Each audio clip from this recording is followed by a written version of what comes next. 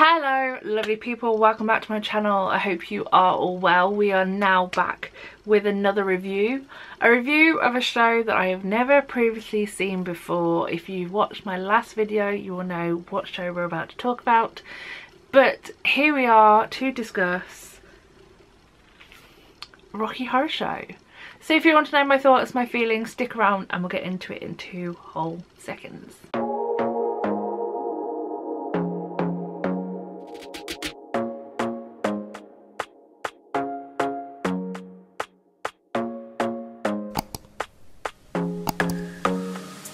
So yeah, surprisingly enough, I have never seen Rocky Horror Show. I have seen the film once. I went to a friend's house at the age of, I'm going to say about 15, 16, 17. It was a costume party.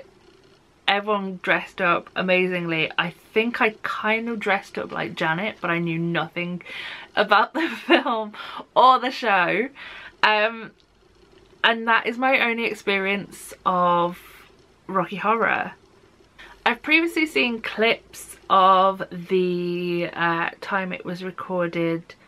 I want to say at the Peacock Theatre, and that's probably wrong, but there is one floating around the internet.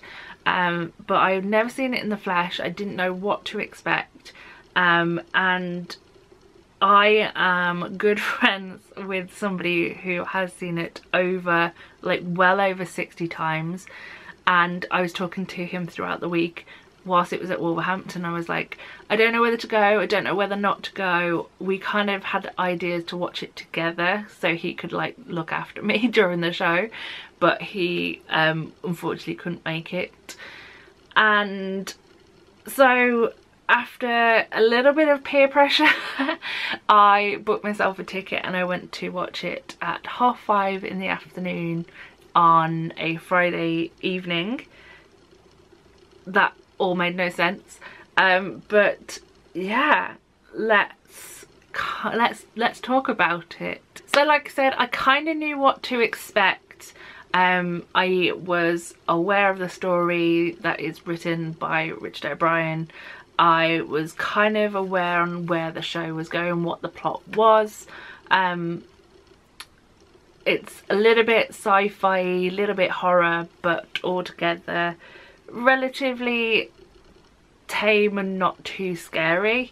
It is also directed, or this production is directed by Christopher Luscombe, and the show itself is celebrating its 50th year in life, if you will, and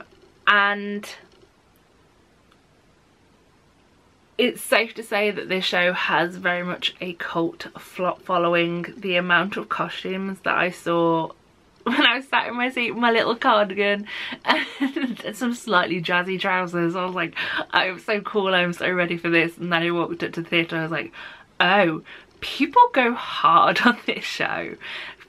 And I just really enjoyed that aspect of it. I loved that it was like the people's favourite and how into it people got. The whole show itself just felt like a well-oiled machine, or like a comfy pair of jeans that you wear so often. It had just that nice feeling about it, which I can't truly describe, but it felt a little bit retro, but that still worked in its favour. It's obviously set in, like, I want to say the 50s, just based on the clothes worn by Brad and Janet, but I don't know. Because of its age, it just felt like a warm theatre based hug, and I really enjoyed that. And I can truly see why people go back and watch it again and again and again, and why people get dressed up and have such a fun time. And the cast also was so like tight knit. Obviously this tour has been going on for quite a while now. Wolverhampton was actually its last stop in the UK. It is now in Paris, or it's soon to be in Paris for about a month 2 months, I think. So everybody knows everybody, and it just felt like a family feel. The cast is also relatively small. I think I counted that it's a 13 strong cast, but it's a cast that works so well and is so strong. So you have the 4 phantoms, who are basically the ensemble, who have many hats, many outfits, and great work. Amongst them, the 4 phantoms I believe that were in my show were Reese Buddin, Fiannan O'Carroll, Beth Woodcock and Stefania Dutois. Probably butchered some surnames and first names there, so apologies if I did. Rocky in our performance was played by Ben Westhead. From the moment he stepped on the stage, I was like, oh, okay, I'm a bit overdressed here in me cardi and me trousers and me jeans and all of my outfit. He's fully there in his pants and a pair of boots. Like, well done. I was thinking, literally, he stepped on stage and I was like, oh, okay, I can't have chips for tea. But Ben did a fantastic job as Rocky, someone who is obviously made by Frank to be his kind of plaything, and I just really enjoyed watching Ben as Rocky. Eddie / Dr. Scott was played by Joe Allen. Hot Patootie, that just came out really weird in my mouth, didn't it? Hot Patootie was a favourite. I kind of knew that it was coming. I was like, yes! I love that song just in general, and I was very excited to hear it performed on stage. Darcy Finden played Columbia, and she was so high energy. I loved her so much, especially in Act 2 when she she basically pretends to be a witch on a broomstick, and it just got a little bit insane, but I loved it and I found it absolutely hilarious. Our riffraff for the performance was understudy, and understudy riffraff is Ryan Carter Wilson. He was amazing. Like I said, I kind of had some knowledge of the show, if not a lot, and I knew that in over at I don't fully know the names of the songs yet, but in Act 1 there is a moment when riffraff fully goes for it, and it's like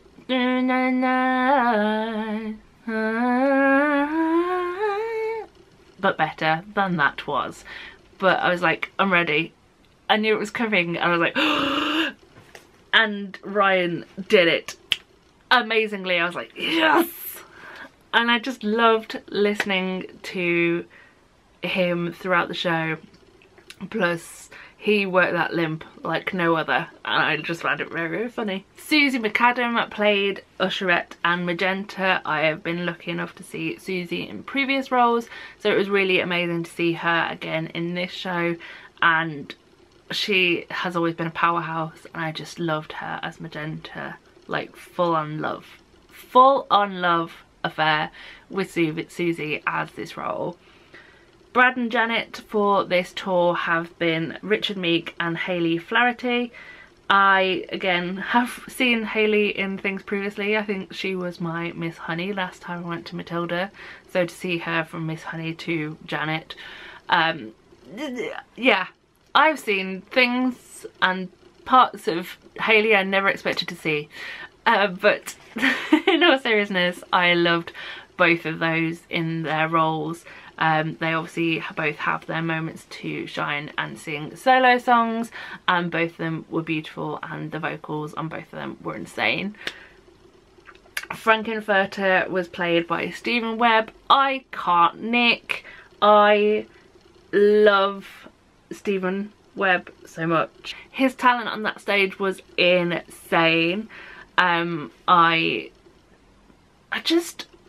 Every time that Frankenfurter was on that stage, I was like, okay, what's Stephen doing now? I was drawn to him, and I just loved it. My friend after was like, have you now seen Stephen in a new light? I was like, no, he's still amazing. I don't, it's just, I loved it. And finally, we have the narrator, who was Philip Franks. Absolutely hilarious, so funny. I did miss some of his jokes just through translation, because some of his jokes rely on audience and what they've shouted, and sometimes I missed what was being shouted at the stage, so to speak. So some of the jokes kind of didn't translate for me, but that's just a personal problem, and my hearing at the moment is a bit all over the place because I've been dealing with a cold. But he was so funny to watch, and he bounced so well against that audience participation, if we can call it, because I just really enjoyed watching him do his thing, and every time I saw him kind of walking on the stage I was like, we're ready for another laugh. Finally, the cast member who wasn't a cast member, and that is the audience themselves. In the performance that I saw, they almost felt like the 14th member of the cast, because they are so pivotal to certain moments and certain giggles being created, that it just worked so well, and I really enjoyed it, safe to say. So thank you to about the first 3 rows of the stalls, who were the, I don't want to call them this, but they're like the die-hard fans, the people who go quite often, because it just brought such a uniqueness to a show.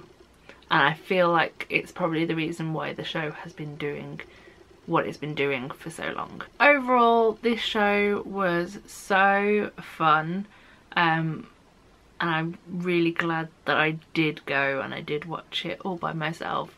If it does tour or do another production, then I definitely will look into watching it again. Maybe with friends next time, and maybe with like a little bit of costume, because I just felt like I kind of missed out on certain aspects by going on my Todd.